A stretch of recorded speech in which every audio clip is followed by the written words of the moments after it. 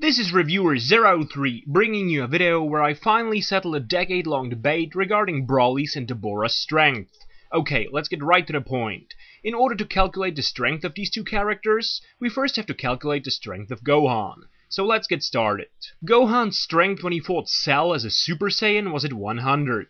This number is our reference point. Therefore, as a Super Saiyan 2, his strength would increase to 200. Since according to the Daitzenshuu, a Super Saiyan 2 is 2 times stronger than an ordinary Super Saiyan. This would put a fully powered up Perfect Cell at 130 and Super Perfect Cell at 195, making him exactly 1.5 times stronger than his previous version and only a little weaker than Super Saiyan 2 Gohan. The next thing we have to calculate is Gohan's strength as an adult. Now, we know that Teen Gohan was a lot stronger than adult Gohan. Vegeta and Gohan himself confirmed this.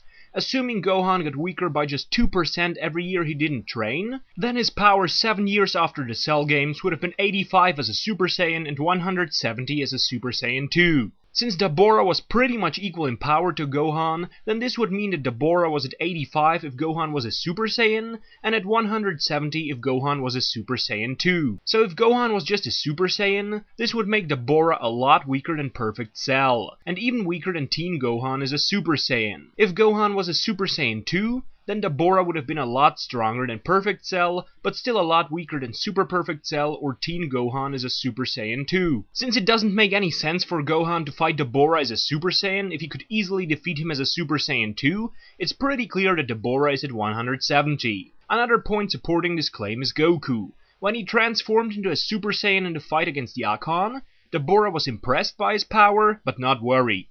Since Goku's Super Saiyan by this point was stronger than Gohan's, this pretty much settles it. Gohan fought Dabura as a Super Saiyan 2. And now Broly. In movie 10, Broly was clearly superior to Gohan, yet Gohan still managed to land some good punches which clearly hurt Broly. Thus the power difference was great, but not overwhelming. So if Gohan was an ordinary Super Saiyan, this would put Broly somewhere around 110. If Gohan was a Super Saiyan 2, this would put Broly at around 200. Since it is generally accepted that Broly was stronger in Broly's Second Coming than he was in movie 8, the first version would be impossible, since it would mean that Broly was equal to or weaker than Teen Gohan as a Super Saiyan. So here you have it. Dabura is stronger than Perfect Cell, but weaker than Super Perfect Cell. Broly in movie 8 is somewhere around the level of Perfect Cell, and in movie 10 he's around the level of Teen Gohan as a Super Saiyan 2. And as for Bojack, no one cares about Bojack. He had no problems with Gohan as a Super Saiyan, but was dead after one hit from a Super Saiyan 2, meaning that Bojack is weaker than Perfect Cell.